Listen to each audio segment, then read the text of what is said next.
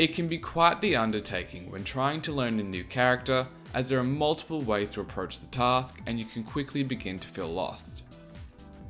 With an overwhelming move list at each character's disposal, alongside character specific nuances and tactics, it's easy to end up dropping a character you may potentially love because you feel like it's just not working out straight away. Hopefully I'll be able to guide you to the resources and equip you with the toolset to be able to navigate the beginning journey of any new character.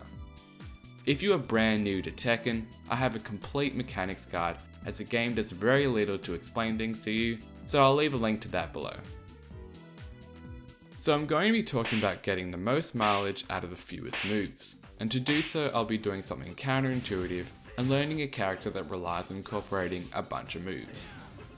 So let's say I've got my character and I'm in practice mode. There are no tutorials to tell me what to do. The closest excuse we have for a prompt are the sample combos at the bottom of the move list. A lot of people like to work through the move list to feel out the character. Now if you're a newer player, you don't really get too much out of this because you don't have that benchmark to compare a good move or a bad move to. Nevertheless, it's useful to see what your character has to offer and can help you get invested in the character. It should be highlighted that not all moves are equal. You don't need to use all your character's moves when you begin playing Tekken. Characters have an insane number of moves, with even the smallest move pool coming in at a whopping 60 attacks. You only need a handful of core moves, which you can apply to many situations, or continually enforce certain scenarios which those moves are completely dominant in. Some moves are there for extremely niche situations, or seem useless at first, but become more prevalent in their importance against better opponents. I'm going to break down a checklist of move categories that you should assign 1 or 2 moves to, and focus on incorporating them when those certain scenarios arise. A poke from someone you don't like would be annoying and seem as if they're trying to test you. A poke in a fighting game is pretty much the same thing. Generally, they are quick and safe attacks that deal small damage. But unless you're trying to deal a death by 1,000 cuts, they're usually meant to check how your opponent deals with a blow or an attempt to lead into a more damaging scenario. Almost every character has access to one of the most insane moves and pokes at their disposal, the one jab. Coming out at 10 frames, this move is normally the quickest move your character has, is plus on block, and grants a whopping 8 frames on hit. It can also lead into different string mix-ups and lead to more mental frame advantage. Outside of this, a lot of characters have a wonderful poke in the form of down forward 1. Usually it is 13 to 14 frames and either minimally unsafe on block or even neutral. Finding your character's best and second best poke is vital for both starting your offense and protecting yourself from oppressive opponents. You can identify a good potential poke by being reasonably fast at around 13 to 14 frames, being very safe on block to not restrict your movement and follow-ups, and a bonus is having good range. An example of proper poke usage could be a down forward 1 into a high crush to evade high responses, a jab to interrupt slower attacks, a continuous flurry of pokes to force your opponent to respect you, or if you're poking with an attack that is -4 or less on block, you can safely start incorporating sidesteps against linear retaliations. Alongside this, finding a decent low poke to chip away against turtle-linked characters is important to frustrate your opponent. Since they deal lesser damage, your opponent may not try to block them as often, which can really begin to rack up over the rounds. Bonus points if your low leaves you plus on hit, since you can start your offense easier. So we should really look for 3 good pokes outside of your jab, one being the quickest / safest mid poke, our longest range poke, and a good low poke. I've talked about incorporating low pokes to chip away at your opponent, but a chunky low will force your opponent to really start thinking about ducking, enabling you to start landing those heftier mids. There is no point in having some of the best mids in the game if you can't get your opponent to duck. The key to utilizing a risky low is being sparse in its usage, as big low attacks are normally very punishable on block. You should think about what you want your key low to do. You may want to find one that does massive damage, or one that leaves you very plus on hit, so you can then begin to start pursuing your opponent. It could also be that your key low shines with its counter hit properties, leading to a knockdown or even a full combo. I would be very wary of relying on the infamous snake edge attacks, ones that are very slow yet lead to a full combo because they are launch punishable on block. Anywhere outside of laggy online lobbies, they are very reactable, yet this doesn't stop me from eating every single snake edge that comes my way. Sometimes you must settle for what your character has though, yet luckily for me, Fang has a plethora of moves to choose from.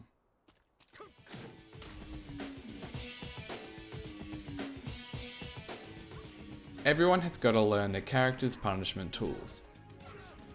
Your 10 frame or 11 frame is probably going to be used against more safer opponents, but unfortunately you may not get anything decent until 14 frames or higher.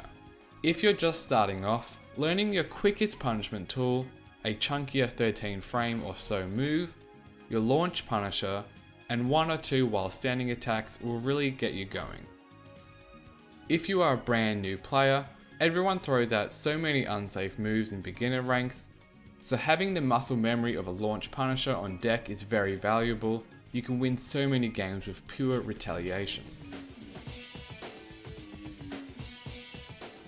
Depending on the character, your whiff punishment may be a key component of the toolkit.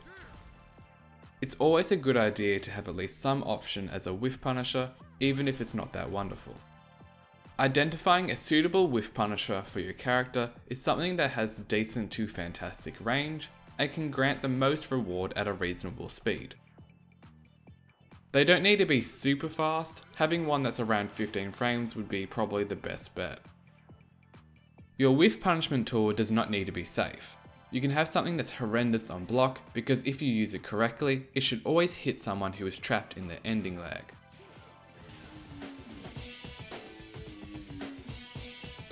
Having a decent counter hitting tool that you follow up with after plus frames can really boost your overall damage output for hardly any extra effort. Half the battle for getting most out of your character is knowing just what button you should be pressing after you have frame advantage. If you're Lee and you're plus, using the 2-2-4 string to check for counter hits leads to way more damaging opportunities than the one jab options, even though they're both 10 frames. Your character's counter hitting options may not be that strong, and if that's the case then don't stress. Substitute this section for finding those key moves that you should be utilizing once you open up your opponent and are on plus frames. They may be slightly slower attacks that enforce scary mix-ups, or high damaging as well as being relatively safe as long as you have the chance to get them off in the first place. Fang has a tremendous counter hitting tool in the form of back 1, which comes out in frame 10 and leads to a knockdown on counter hit. I will primarily fish for this back 1 counter hit after a jab or down forward 1, as they are plus and neutral respectively. Even if a jab were to trade with a back 1, you still have plenty of time to land the shoulder. Now this is somewhat subjective to your character and your playstyle, but nonetheless it's a good idea to have some moves in mind that you can utilize to keep your opponent playing within a particular space that you're comfortable within. If you're playing someone like Jack, keeping your opponent at range becomes a solid game plan since your key moves shine at this range and make it more difficult for your opponent to retaliate. A good keep out move is one that has good range, is either safe or pushes your opponent away enough that it's difficult to punish, and ideally quick to recover on whiff. Something like a death fist is much more valuable as a whiff punisher on slower moves rather than a keep out move, as if you mistime it and death fist the air, you're going to suffer the consequences. Even if you're not trying to turtle and keep the opponent out all day, having a move to stuff overly aggressive opponents or to run down the clock in dire circumstances is never a bad idea. Sometimes you're suffering a barrage of attacks and you don't know if you should block high or low, step right or left, or just pull the Ethernet cable out from your modem. You may need a certified panic move. Panic moves range from reliable and spammable to oh god please work. You may have heard of the term Magic 4, and it really is magical. characters with a magic 4 have a standing 4 attack that is normally around 11 frames, is safe, and launches on counter hit.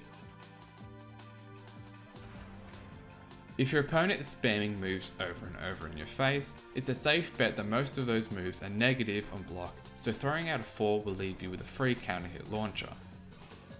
Now if you don't have a magic 4, you have access to the classic dong jab. Holding down and then hitting 1 will give you +5 frames on hit to help you get composed. Now other than these two attacks, you may have an attack that is super evasive, such as having an inbuilt sidestep or backdash. Maybe you can crush highs and possibly even evade mids. Things like backswing blows are wonderful get off me moves, as they can steal back your turn from overly aggressive opponents.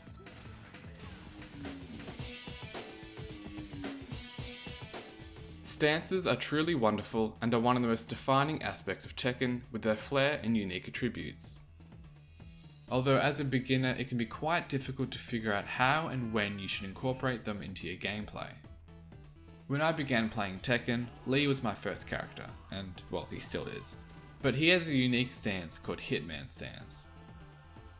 Now I never really utilized it so much when I first started, so was this a bad thing to do? I don't think so. I believe it's more important to focus on identifying your core tools, those 5 or so moves which really give your character leverage in majority of the situations. For me and Lee, that was his 4, down 3, back 1, 1, 2, and so on. These are just extremely useful moves that got me very far on their own. I believe this goes double for stance characters like Yoshi, Lei, Eddie, and others. This may be a little confusing, and I don't mean to forgo every stance, but try and focus on incorporating one stance at a time, such as possibly only using Yoshi's pogo stance, and then when you feel more comfortable, throw in some helicopter moves. If you slowly introduce your character's moves and stances, it becomes a lot more digestible in terms of finding impactful and game-changing abilities. For Fang, I'm not really going to bother with anything outside of his crouch dash. I know I'm doing this character a disservice, but we're just beginning our Fang journey, so let's keep it simple.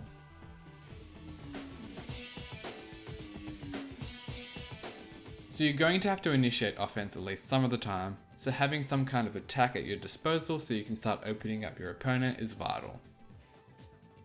You can use approaching moves to close the gap between you and your opponent, which can also be utilized as your pressure starter, but pressure moves don't specifically need to be gap closers. They just overlap sometimes. I personally don't feel the need to urgently figure out a move dedicated to closing the gap, since a lot of the time having good movement is enough to get into your opponent's space. Although usually your while running moves leave you plus on block and act as a good pressure starter and gap closer, but being predictable with these types of attacks will leave you stepped a lot of the time. So pressure starters can be identified as moves that open up multiple pathways, such as attacks that leave you neutral or plus on block, therefore expanding your potential follow-ups, or moves that lead into types of scenarios where your character really shines in, such as enforcing unfavourable mix-ups.